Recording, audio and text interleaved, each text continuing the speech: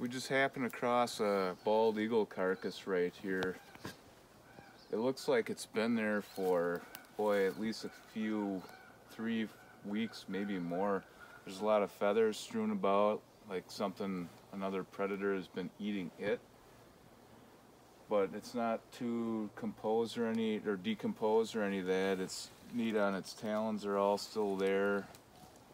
It's fairly fresh, so you know, doing what the right thing to do with something like this is obviously call the people that manage this critter, which is a Fish and Wildlife Service, and they'll send one of their biologists out and they'll take a look, or they won't, you know, either way, but at least, you know, it's another documented case. And you know, with things going like they are nowadays with avian flu and different things, it's good to know what actually might have killed this thing. If it was maybe just old age, that's a distinct possibility, but maybe it's, you know, something else.